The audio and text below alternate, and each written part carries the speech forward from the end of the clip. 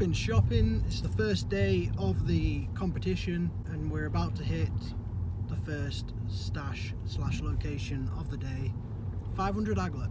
I've not done an awful lot of steps so far today, but this is a marathon, not a sprint. That's what I've been telling myself while I've been editing the video today and not getting steps. Location number 2 now, the Lion and Swan stash. Open it up. This is usually a small stash, and once again it is 100 Aglet, but we'll take it. Later that night. This is going to seem really weird and random, but after that clip you saw, we went home, went on a walk, and we saw a pigeon. The pigeon was upside down, and it couldn't get itself over, so we went and helped it. We got it back over, and it went and hid off in the shadows.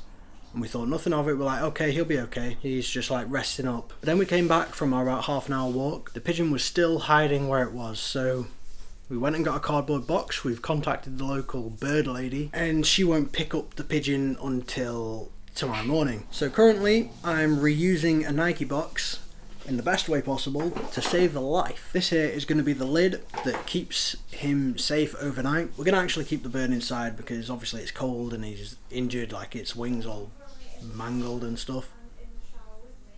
Becky's also in the shower filming a pigeon in the bathroom with her. It's all a bit wild. All I wanted was some steps. Once Becky's finished in the shower, we'll get to the pigeon. Until then, I'm going to carry on making holes in this cardboard lid. So welcome to my bathroom. We've finished the bird's lid. Let's take a look at him. It's very obviously injured because he's not moved for about an hour now, would you say? Yeah. So I'm going to pop on the lid and turn this pigeon into a Nike pigeon dunk. Gonna turn the lights off in here now, leave him in there until the morning, and hopefully he has a good night's sleep and rests up well. Then we'll take him to the local bird woman in the morning. The next morning.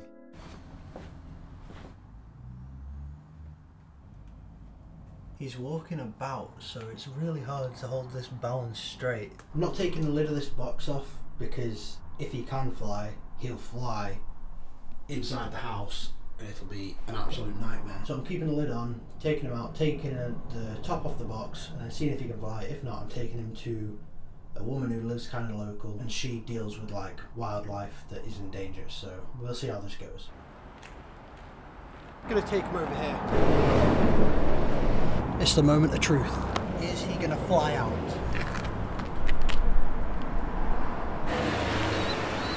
Hiya. So he's not flying anywhere. He's a bit scared. He's pooped himself a few times, but that's okay. I just need to take out the bowl and the food, and then we should be good to go. I feel so sorry for him. I reach in to grab those 2 bowls over there, and he just squeaks at me. Like, I know I'm not going to hurt him, but he doesn't know I'm not going to hurt him. He's just chilling in there. Anyway, yeah, let's go to this woman and see what happens. So, our little birdie friend is gone. He's in the woman's house behind me in a cage being treated. She's going to put a cast on it. His wing is broken. It was pretty obvious because of how it was. But now that that little saga's over, let's go hit up day 2 of locations. By sheer coincidence. Just pulled up at these temporary traffic lights and there's a nice little hidden stash for 200 Aglet. I'll take it. 3,000 whoop-whoos later. New shoe day, baby. How disappointing. Broken box, brand new shoes. Oh well. They're for personal. 3 years ago, you'd be freaking out right now. They really skimped on the quality on these, didn't they? Like, there's glue stains all on the nip. Oh well, it is what it is. Blacked out, 1.0 Ultra Boost. You're mine.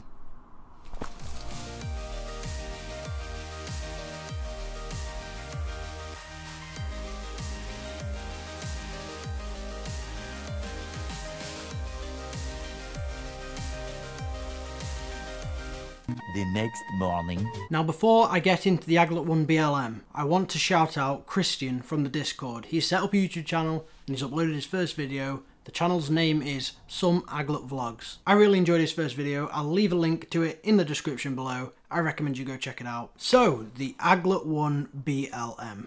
I am shook to the very core. I thought the grinders drop was supposed to be next week, but no, they've only gone and done it.